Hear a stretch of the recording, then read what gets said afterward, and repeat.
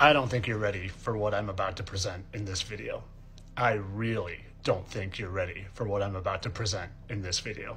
And it all starts in the most unlikely of places. A place they want us to think is nothing but a third world wasteland. But in reality, it's a place fit for a king. Well, maybe not a king, but definitely an angel. 200, as a matter of fact. 200 fallen angels.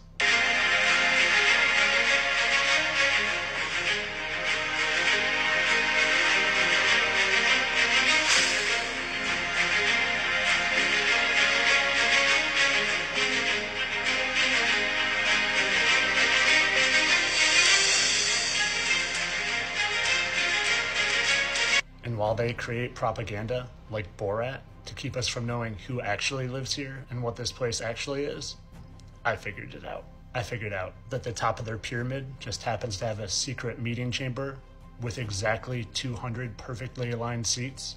200 perfectly aligned seats that just perfectly matches the amount of fallen angels talked about in the Book of Enoch. 200 that just almost perfectly matches the amount of impact craters that, I don't know, could have been caused from heavenly bodies crashing down to Earth. Heavenly bodies whose leader just happens to also be called Lucifer, or the light bearer.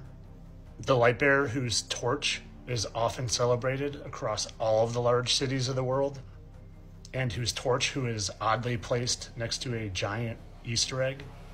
An Easter egg that might actually reveal why eggs are associated with Ishtar, because Easter was originally the celebration of Ishtar, the Assyrian and Babylonian goddess of fertility and sex. And maybe this city is also hiding the free energy that they're using, because I have seen these exact buildings associated with the old dirigibles that used to charge from them. But we haven't even talked about the most interesting thing that I found in this city called Astana, which just happens to be an anagram for the word Satan, and it's just down the road from this pyramid. Or should I say, right down the river from this pyramid. And I'm going to take this time and say, all of this is pure speculation. Obviously, there could be other stories here, but too many of them line up to me.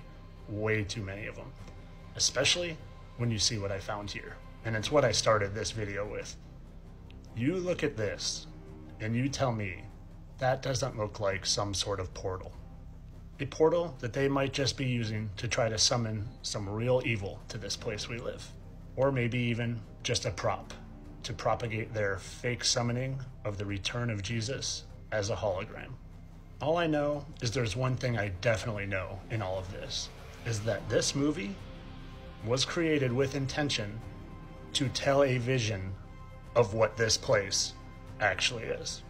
Because I would put my money on it that 99% of you have never heard of the city in Kazakhstan called Astana.